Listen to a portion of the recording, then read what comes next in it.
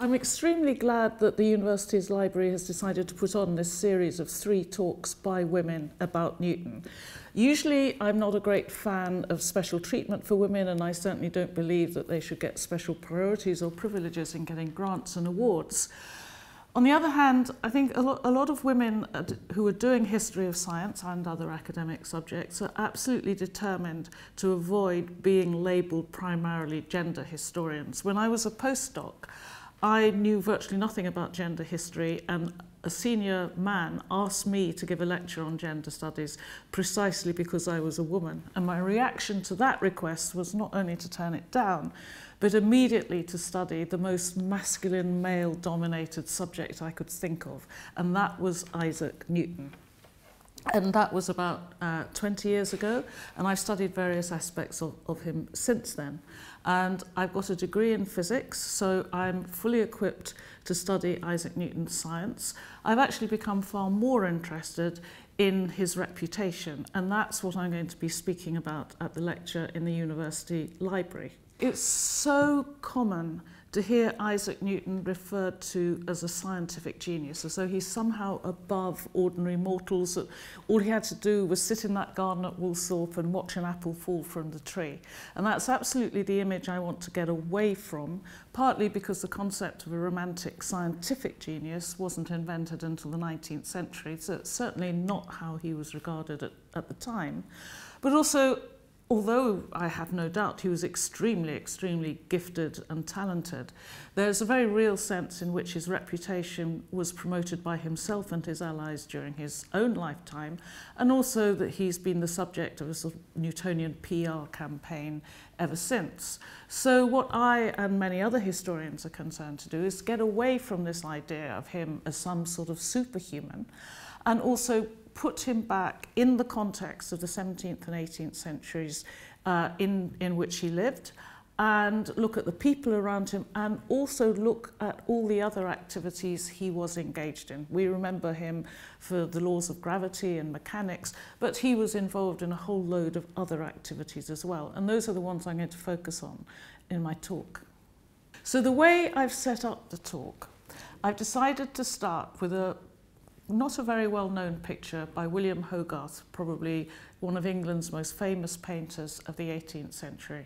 And it's what's called a conversation piece. It's a picture of a living room with lots of people carrying out different activities.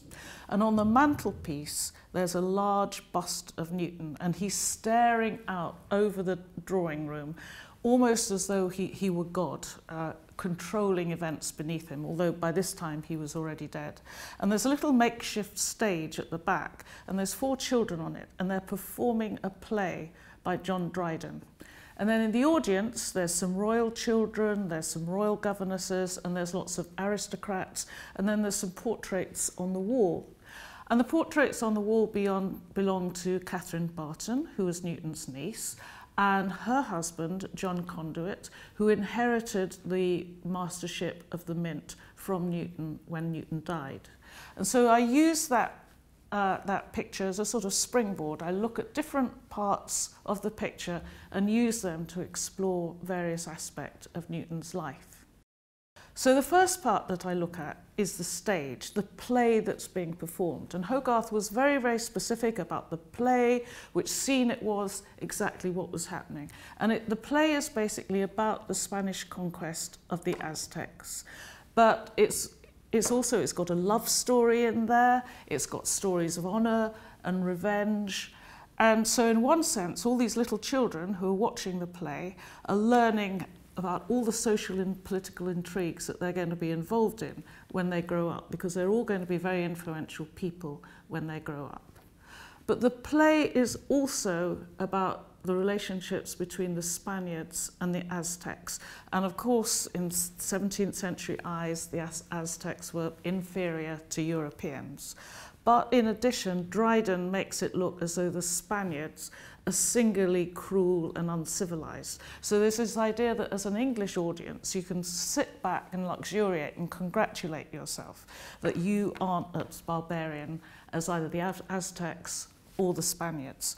But in fact, in reality, Britain was involved in the slave trade just as much as Spain. Our whole economy depended on getting gold from Africa, sending slaves over to America, and then using that money to import sugar into Britain. So our whole economy depended on it, and Newton was very, very deeply involved in that. He had a huge investment in the East India Company, for example, and at the Mint, he knew quite well that the gold was coming from Africa, and he was responsible for organising what was called the Great Recoinage of 1696, when a lot of rich people became very rich and a lot of poor people became even poorer than they had been in the past. So Newton was very much involved in the foundation of Britain's capitalist society in the 17th and 18th century. He was not some scientist who was floating above all that. He was deeply involved in it.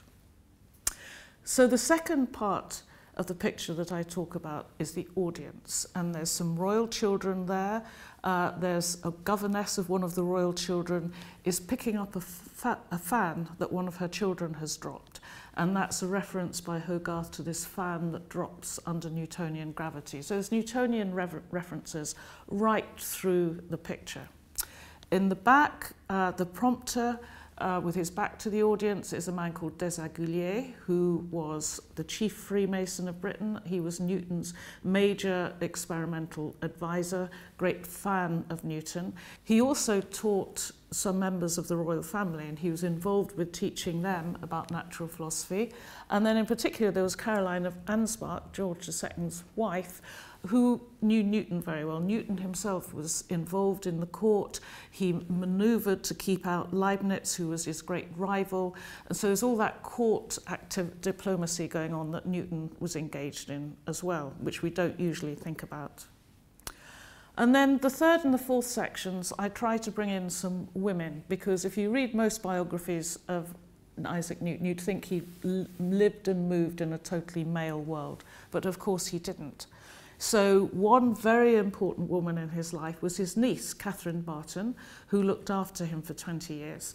And there was a very scandalous story put forward by Voltaire that the only reason that Newton got his mastership and wardenship at the Mint was because his niece had been illicitly involved in an affair with the Earl of Halifax, who was married to somebody else, and that this had all been kept hushed up, and that he'd bribed Newton with his position at the Mint.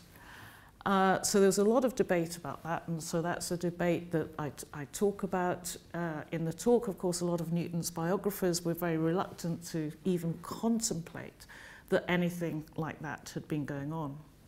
Another Newtonian woman that I personally have carried out quite a bit of research into is a woman called Elizabeth Tollet.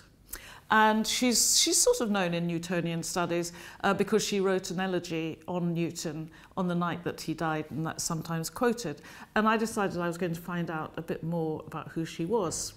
It turns out she's a very, very intelligent woman, very well educated, very, very good at maths. And her father was a naval officer, and at that time both the Mint and the Navy officers were housed in the Tower of London. So she lived in the Tower of London for about 10 or 20 years, just as Newton had done. Newton was lucky enough to be able to get out because the noise and the smell was absolutely appalling. There was a menagerie, all the soldiers were there. Apparently they spent £30,000 a year just clearing the manure from the horses that drove the Mint machinery. So it was not a good place to live. Elizabeth Tollet was trapped in there while both her elder brothers went to Oxford and Cambridge, and she constantly lamented that they were wasting their time there drinking and gambling, and how much better it would have been if she'd been able to go to Oxford and Cambridge. And her poetry expresses very eloquently the frustration that 18th century women could feel trapped at home. And then in the last section I talk about Newton's bust, Newton that's sitting on the mantelpiece in Hogarth's original picture. And I talk about Newton's bust and how important busts were for spreading Newton's fame, how much people bought busts and used them in a way that we don't do now. And then I finish by talking about a marvellous woman, my favourite woman in the whole of history of science, who's called Émilie du Châtelet, who lived with Voltaire for about 20 years, and she translated Isaac Newton's Principia into French, and it's still the only French translation. And she was one of the main people responsible for convincing French people that Descartes was wrong and that Newton was right. And then to finish up, there was a man called the French Newton, Laplace, who wrote the version of Newtonianism that we have now, which is rather different from the kind of Newtonianism that Newton himself practiced. So the work of this French Newton was translated back into English by yet another woman called Mary Somerville. And she was never allowed into the Royal Society to present her own papers, even though they published them. But what they did instead at the Royal Society was to put her bust in the foyer. So I finished by showing these two busts, one of Isaac Newton and one of Mary Somerville. And he's been elevated into a great hero. And although she was known as the Queen of the Sciences in the 19th century, we've very rarely heard of her.